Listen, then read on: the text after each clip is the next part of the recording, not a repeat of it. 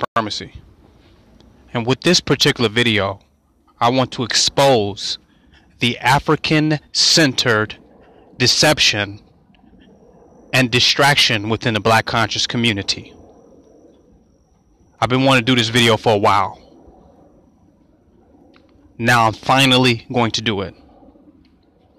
You got a lot of people in the Black conscious community that's pushing Africa. They push Africa in the form of Egypt, in the form of Ethiopia. Some of them push it with Israel, with Morocco. Some dealing with South Africa, Liberia. They talking about go back to Africa. It's about Africa. You're African. Study your African history. You need to know who you are as an African. And it's all about being an African. And if you know who you are as an African, that's going to solve all your problems. And, you know, you got to go back to Africa. That's the motherland. And Africa is the richest continent in the world. And that's where all the resources are. You need to get back in touch with Africa. You need to get in tune with the people in Africa. But yet the people that are telling you this have not got back in tune with Africa at all, because otherwise they would be streaming from Africa. Don't get me wrong, there's some that are. They would be streaming their videos live from Africa. They would be over there connected with land, connected with a tribe, connected with a king. They would be established. And they would have something established that you can come to and not just tour, not just be a tourist. They wouldn't just be a tour guide. But they tell you you need to study your history and you need to get back in tune with Africa. And then you ask them, well, you in tune with it, you study for it, what has it done for you? What has it done for them? They don't have nothing in Africa. They don't know nobody in Africa. They can't even get a king or a heads of state or even a tribesman on the line, on live stream, to talk about something that they're doing or they're setting up in Africa, or just to even be involved in the conversation. With all they know about their African history and the knowledge of themselves being an African, what has it done for them? Some of them living right here in America, living in their mama's basement, right here in America, paying rent, over here under this white man, right in this country. But they know all about Africa and their African history and who they are. They got a job working for the white man. They still under the devil right here in America.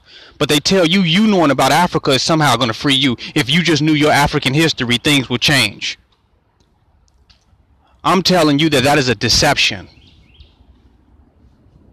You knowing your African history is not going to do anything but confuse you and distract you from what's at hand. These same people are making money from you off of telling you about your African history. If Africa is so rich, why do you need my money to tell me about Africa? Since you know your history, know who you are, why you ain't tapped into all those resources that are in Africa, where you're still asking me for money? You still trying to bring me to come up to lectures and to pay to watch PowerPoints and live streams. If you are in tune with your history and the knowledge of who you are, of the richest continent in the world, why you don't have any of the wealth? What is it doing for you? You still need my money. You still over here just like me, even though you a master teacher with the knowledge of Africa.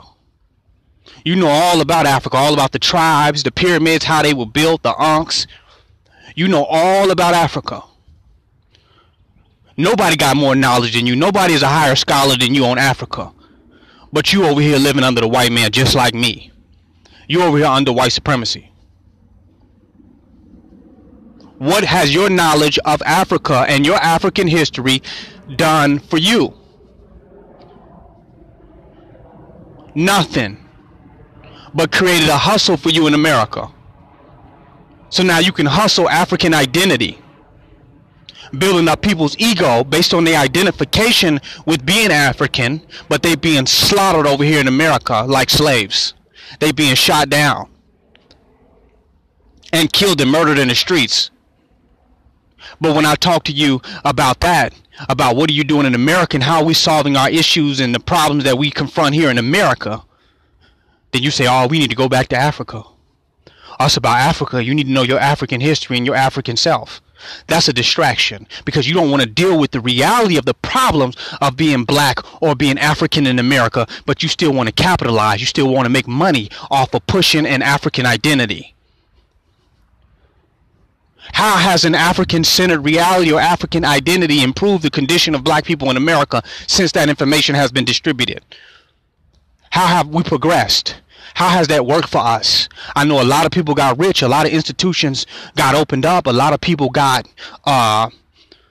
integrated. The African-centeredness within white institutions, white universities. They integrated their ideology with white supremacy. They've opened up a lot of charter schools. And now African identity, African-centeredness or African-centered identity has just become a different flavor of white supremacy. You got a regular public school, you got different types of private schools, you got Catholic schools, and then you got a chocolate school. A different flavor of white supremacy, an African school. But it's still setting you up for the same jobs that the white man got. It's still setting you up to be under white supremacy. But you just have an African identity about it. And it's just more expensive. Well, really, to be an African-centered person, you got to be a middle-class person. You got to have money to afford the fabric and the dashikis and to present that image. It's going to cost you more money to be African-centered. It's expensive to know who you are and know your history and ain't set foot in Africa. And if not, you ain't going over there no longer than for a vacation. You coming right back over here to America. It's very expensive. What has it done for us? The African-centered paradigm is a scam. The center of you being an African is your solar plexus. That's where your African center is. You were born an African. For lack of a better word, you were born a melanated person. And if you take that melanated person and put them in America, then you're going to have what you call an African in America. You're going to have Africa in America. Because all you calling our culture in Africa, it came from us. It doesn't define us. We define it. We created African culture when we were in Africa. And now we're black in America. We'll create African culture in America. But true culture is that which uplifts the people and solves the problem that they confront in any territory or geographical region or location that they exist in. So our culture is a solution to our ecological and social problems. So we need new culture in America, new African culture, to deal with the situation that we confront as a tribe in America. The problems of tribes in Africa is not the same as problems as the tribes of blacks in America. We have to solve our own problems. The people in Africa, the tribes in Africa, they don't have the same exact problems that we do, nor the same concerns that we do, nor the same value systems that we do. That's just a reality. We are a different tribe in America. It doesn't mean that we can't unify, associate, identify with our African brothers and sisters where we can. But be not distracted, and don't use being African-centered as a form of escapism to stand up and be a strong black man in America. And to find alternatives and to find true solutions to confront and deal with the real problems that we face within this country. Because that's escapism. But they're scamming you. You need to study your history and buy these books and come to these lectures and find out who you are. Have you found out who you are? Then why are you still living in the hells and smells of the wilderness of North America? You telling me I need to go back to Africa, and Africa is where it's at? Why are you still over here talking to me? Why do you want American dollars? Why you don't want African money? Africa print their own money in different countries. Why you don't go over there? Why you don't go over there and live in Uganda? Live in the Congo where the Ebola at? Why don't you go over there and fight malaria? Why are you in America if you are a master teacher or an expert on African identity and on our African history? What has that done for you? But still make you have to rent out white-owned institutions to have lectures and to have events. What has it done for you? Other than become a t-shirt that you need to wholesale from white manufacturers and buy their equipment to mass produce. What has your African-centered identity done for you? Nothing but made you a hustler in America. You're just a different type of a hustler. You're not a revolutionary. You're not a nationalist. You're just a hustler. And you're trying to survive, and you found you a new hustle called African identity. And you playing into people's egos so they can feel good under white supremacy.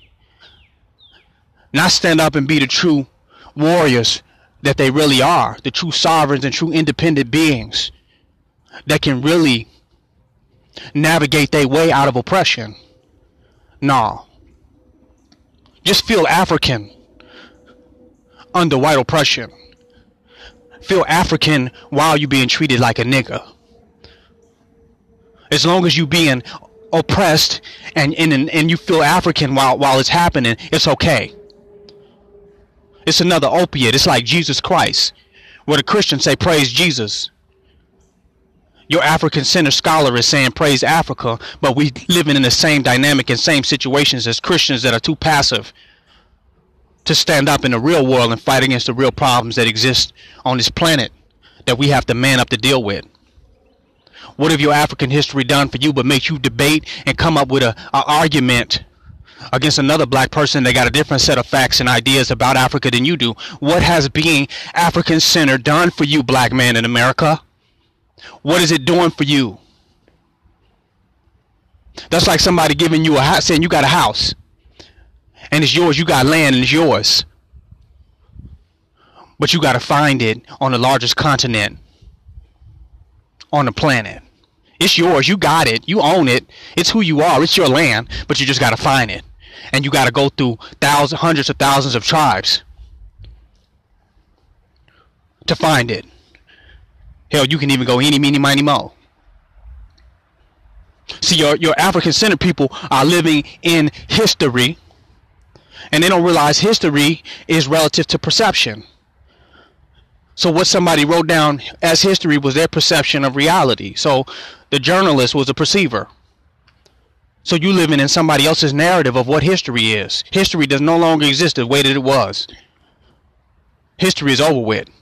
So you living through the eyes of someone else's perception who journalized history.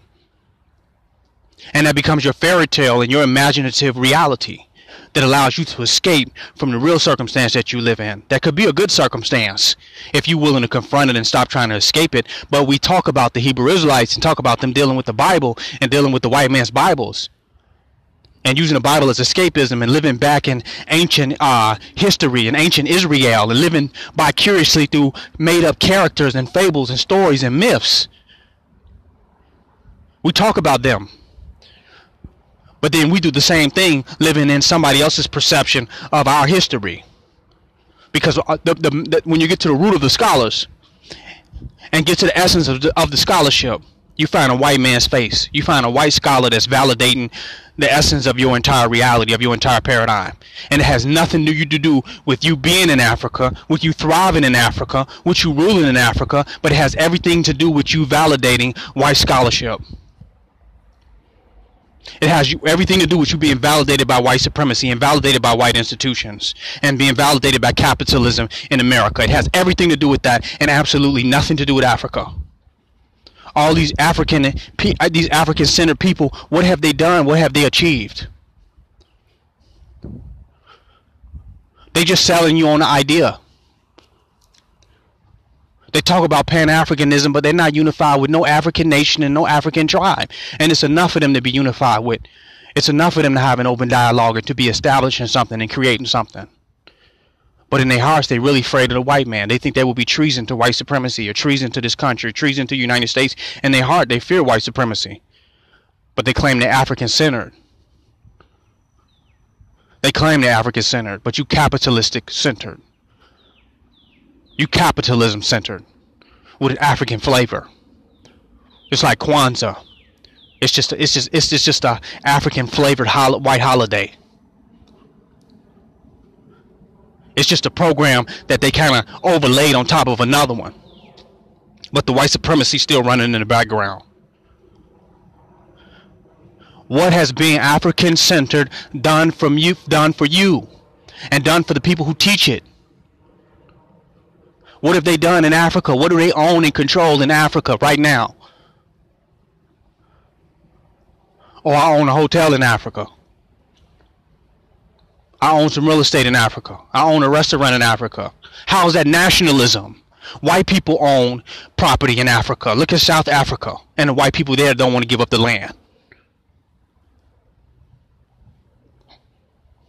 We look at Africa now like exploiters. We're more dealing with the land than even unifying with the actual people. We talking about how much gold and how much resources and the wealth is there in the Nile Valley, and how wealthy it is. And we sound like white colonists and white exploiters, that we can only see Africa from an exploitive perspective. So our African-centered identity is an exploitive identity.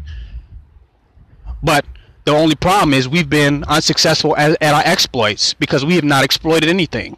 We've not been nothing but went over to Africa and been a tourist or engaged in some type of capitalism.